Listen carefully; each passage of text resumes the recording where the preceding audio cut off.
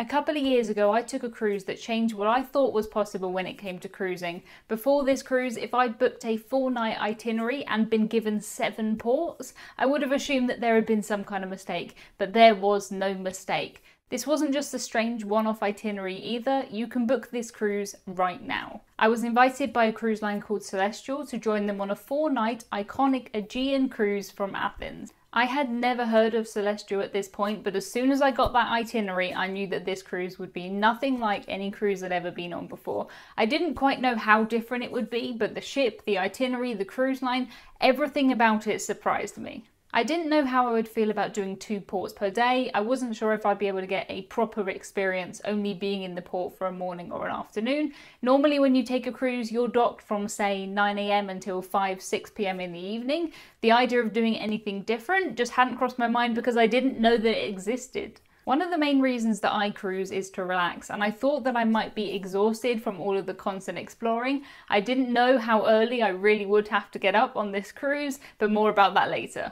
The ship that I was going to sail on was an ex-Royal Caribbean ship. She was built in the early 1980s and originally called Song of America. She's now called Celestyal Olympia. I'd never been on a cruise ship before that was built before around the mid-90s. I didn't know if it would feel run down, I didn't know if the ship would feel old. I didn't know anything about Celestyal apart from the fact that they were a Greek cruise line and I didn't speak a word of Greek. The first big difference happened on embarkation day because we embarked the ship, we were on board the ship by 9:30 in the morning. If you're used to cruising, you will know that that is not normal at all. Normally you will embark between around midday and 3 PM, but 9:30 in the morning is incredibly early. We had to do that because we were sailing to a second port on embarkation day.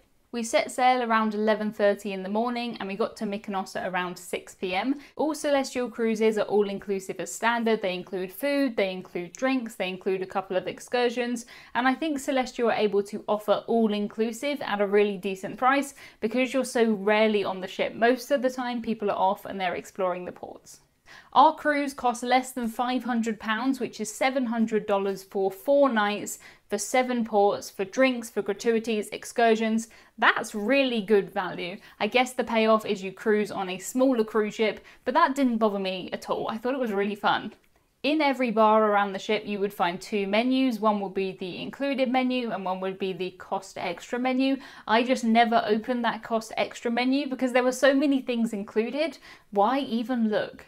My total onboard spend for this cruise came to €5, and I'm pretty used to not spending that much money on a cruise, but €5 is good even for me. I think €3 or €4 of that was chocolate chip cookies, so.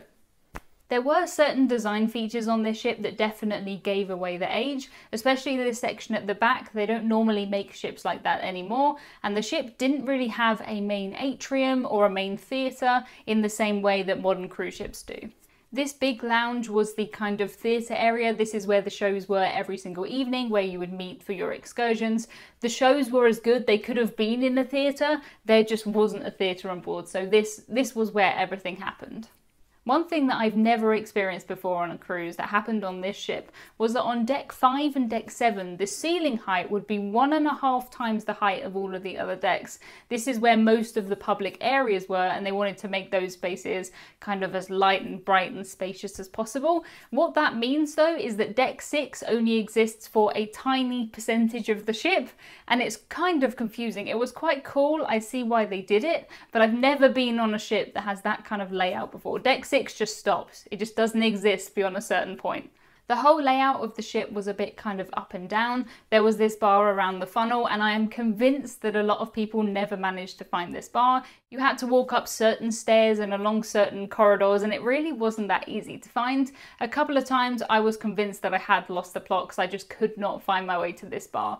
Your Britishism of the week is lost the plot, and it very much is what it sounds like. If you have lost the plot, you're not really able to understand what's going on. You might be acting a bit silly because you've lost the plot, and I lost the plot a few times trying to find my way to that bar.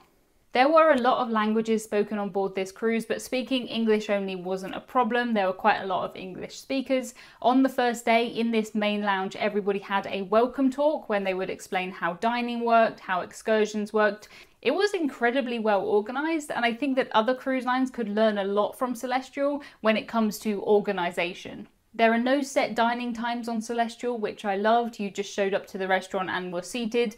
At the time, there was quite a lot of table sharing going on, but this was pre-pandemic, so I'm not sure that as much table sharing would be happening now. Only dinner was served to you by the waiters. Breakfast and lunch were both a kind of buffet style. The Celestial Olympia has this big main dining room and it also has a buffet. The food served in both was pretty much the same thing, so if you saw something on the dining room menu and you couldn't be bothered to go and sit down for dinner, you could just go to the buffet and it was almost guaranteed that you would get the same thing.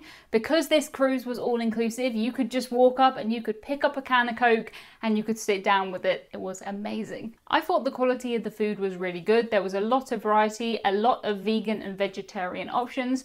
I'm not a huge foodie, but I'm pretty convinced that everybody could find something that they wanted on that menu. If you're not in the mood to try new things, they do have things like fish and chips on the menu, so if you're up for just home comforts, you'll be completely fine as well.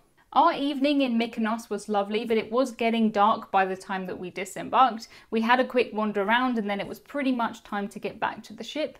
Mykonos has a lot of cats everywhere. So whatever you plan to do in Mykonos, you have to schedule into your walk.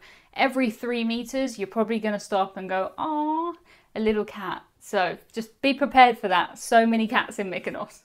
On the second day of our cruise, we had an excursion and we had to meet at 7:15 a.m. We were in Turkey in the morning. I'm not a morning person at all, but also I do want to get the money's worth out of the cruise, so I wasn't going to miss an included excursion. Early mornings became a theme of this cruise, for sure. I remember on our tour they explained to us that technically we were in Asia and we were going back to Europe in the afternoon. I think Turkey's a bit of a questionable one whether it's Asia or Europe, but they told us when we were there we were in Asia and we were heading back to Europe in the afternoon. Who knew that was possible? I certainly didn't. We went to Ephesus, which is an ancient Greek city and one of the 7 ancient wonders of the world. It was built around 100 BC and they started the restoration in the 1970s. I think it's funny how this was 2,000 years old and I managed to show up within 50 years of it being rediscovered. Pretty cool. We went to a library that was 2,000 years old. 2,000 years old. An important thing to note is that if you're visiting somewhere like this or you're in a lot of Europe, it does cost money to use the public toilets. Even if you're at a tourist site or you're on an excursion with a cruise line, you still have to pay to use the public toilets. I remember all of us queuing at this stop for the toilets. That's why I thought I would remind you, because it's not worth forgetting the coins. After this, our excursion took us to a rug factory, and if you've been on many excursions, you're probably pretty familiar with this. Often what will happen on cruise line excursions is that they'll take you to a factory or a place. It's free entertainment for you, and they get a chance to try and sell you things. It was strange because it was about 10:30 in the morning, and they gave us all an alcoholic drink and then laid out all of these rugs on the floor. It was interesting, but I didn't buy a rug for a couple of reasons. Firstly, I could buy a cruise for the price of a proper rug, and secondly, my cat Hudson would just rip it to shreds. And I didn't go on the cruise to buy a rug, but it was interesting to see how they made them anyway. When I was walking around doing my tour, I was chatting to all of the crew who were on board, and they all really loved this ship. It was so nice. They would say things to me like, "Oh, well, they just don't make them like they used to." I know 39 isn't old by human standards, but by cruise ship standards, for a cruise ship, that's pretty old. One of my favourite places on the ship is this bar that's around the funnel. I think this gives away the fact that the ship was owned by Royal Caribbean. A lot of the other Royal Caribbean ships, when they sold them to other companies, they made them take down the funnel bar, but that didn't happen on this ship. The Celestyal Olympia got to keep her funnel bar. A lot of modern cruise ships do have a big lounge or a bar like this with glass windows that go around the edges. This one though was unlike anyone I've ever been in before because it vibrated so much, especially when you set sail. I can just imagine if this ship came out now, everybody in the Facebook groups complaining how they couldn't hear themselves think. But I quite liked it. That's definitely something they've improved in recent decades, but it reminded me that I was on a ship and it was just fun, but it really did vibrate quite a lot. I had a mini suite cabin, which is the only suite I've ever had on any cruise ship, and it does sound fancy, but it is more comparable to an ocean view on a modern cruise ship. When they built cruise ships like this in the 1980s, balconies weren't really a priority, so almost all of the cabins just have a window, My cabin had this huge seating area, a big bed, tons of storage, and a bathroom with a bath. I'd never had a bath on a cruise ship before, and it was absolutely amazing. That's definitely one of my cruising goals, is to get back to having a bath on a cruise. I know I'm going to get a lot of comments about how I pronounce the word bath. That is how we say it in the south of England. In the north, you'll say bath, but down here, it's definitely bath. Bath, bath, bath.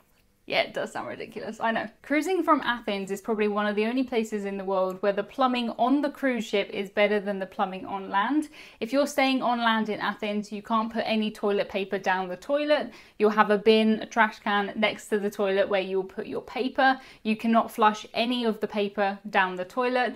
On the cruise ship, you can though, because the ship was built for Royal Caribbean, and I don't think Royal Caribbean passengers would be very happy if they were told that they couldn't flush toilet paper. For some reason, we actually had a toilet roll on both sides of our toilet. Never did find out why. Maybe it's just more options, or for somebody who's left-handed. I don't know. The early morning theme continued on this cruise, and our next excursion met at 7:30 a.m. Slightly later than the 7:15 that we had the day before, but it was still about 3 hours earlier than I would normally get up. We visited Rhodes, and we were actually in port for the entire day. We had lunch in the buffet, which was never really designed like this. This area was originally open, and they've put kind of a soft roof on it. I had a burger for lunch, and it was at this dinner that I realised how much healthier everybody else was. Everybody on this cruise was eating salads, they were eating fish. The Mediterranean diet really is a healthy one. It is a healthy one. Even on the days where we didn't do excursions, I had to get up pretty early. Sometimes we would be in port from 7 a.m. till midday, and if I got up at the time that I wanted to, I probably would have missed the entire port. In the afternoon, we visited Santorini, which was cool. I had never been to Santorini before. I have to admit, most of my Santorini experience was taken up by me thinking about the donkeys who were forced to carry tourists up and down the hill. There's around 600 steps to the top, and it really is a tough walk. We did the walk in the evening, and it was still really warm and really tricky. The donkeys are left out for hours in the day without food, without water, and they're made to carry tourists up and down this hill. If you can't walk, there is a cable car that can take you there, but please do not take the donkeys in Santorini. It's really horrible. We had to tender in and out of Santorini, which gave us a great chance to have a look at the other cruise ships. The Celebrity Edge was there. At the time, that was the newest cruise ship for Celebrity and very exciting. There was a Holland America ship too, one from Silversea, and I think one from Crystal. On this cruise, Celestial Cruises kept all of our passports and gave them back on the last day. This I've had happen to me a couple of times before. It tends to happen when you're going through different countries or it's needed for immigration reasons. On the last day, we went to the reception desk. We queued for about 10 minutes maybe, it was a really fast queue, and got our passports back. I have more information about this on my website, but just be aware that this is something that can happen, and it can happen on any cruise. It's happened to me cruising on rivers, it's happened to me cruising in Asia, it's happened to me cruising in Europe. It can happen anywhere. I felt very comfortable with this cruise, and I fit in with all of the other passengers. There was a wide range of ages and a lot of nationalities on board. One cruise where I didn't really fit in with the other passengers was a 50+ cruise I took at age 25. Watch this video next to find out if I fit in and if I had a good time on a 50+ cruise age 25.